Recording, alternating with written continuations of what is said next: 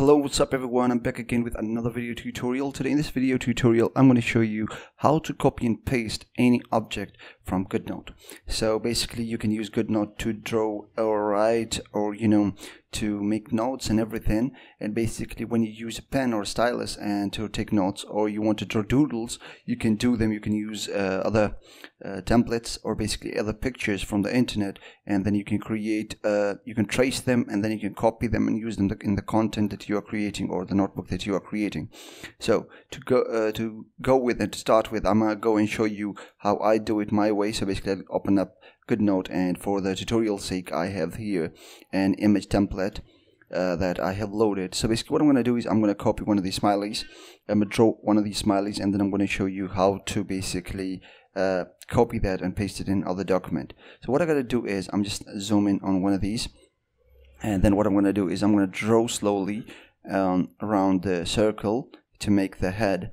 And once the drawing around that is done, then what I'm going to do is I'm going to make the thickness a little bit, change the thickness, and then after what I'm going to do is I'm going to draw the eyes and the smile.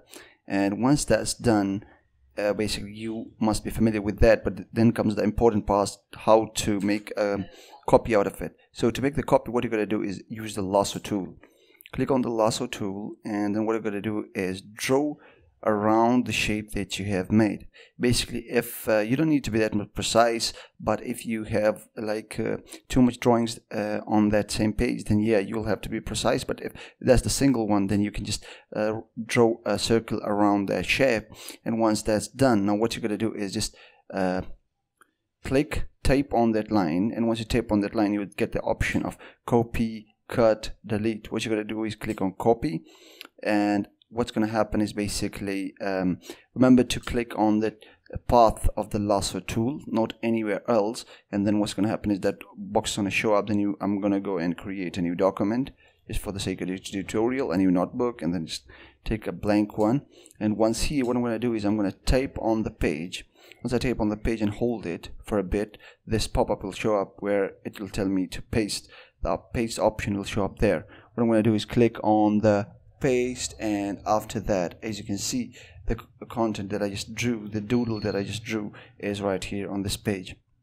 So this is how basically you can draw something on other pages, and then and take them to the other notebook or other note page, and then paste them there within Goodnotes. So yeah, that's pretty much how you do it. I hope you found this video helpful. If you did, please drop a like, comment, and subscribe for more videos like this one.